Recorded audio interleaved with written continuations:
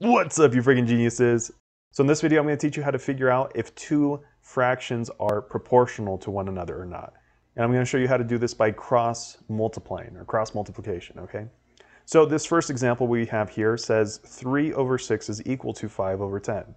So to see if these really are proportional to one another, all you have to do is cross multiply them. Okay, and the way you do that is by literally cross multiplying. Okay, you literally draw like a crisscross right here, and then you multiply the numbers together. Okay, so I'm going to multiply 3 times 10. So we're going to do 3 times 10, and I'm going to set that equal to 6 times 5. Okay, 6 times 5.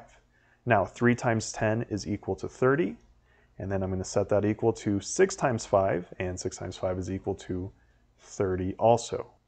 So as you can see, we got 30 is equal to 30, right? So that means these two fractions up here, 3 over 6 and 5 over 10, are proportional. And since they're proportional, that means they're actually equal to each other, okay? So let's try a couple more.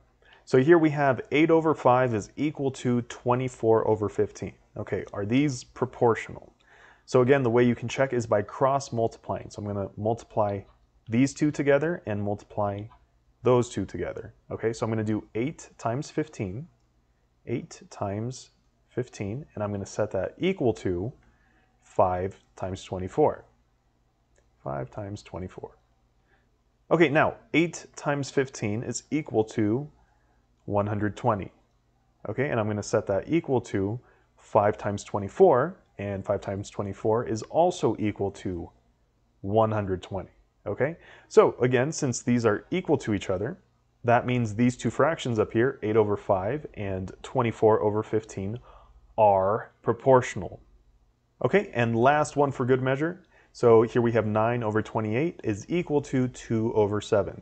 So again, to cross multiply, you can just draw your cross to kind of guide you there. Okay, so I'm going to do 9 times 7, and that's going to be equal to 28 times 2.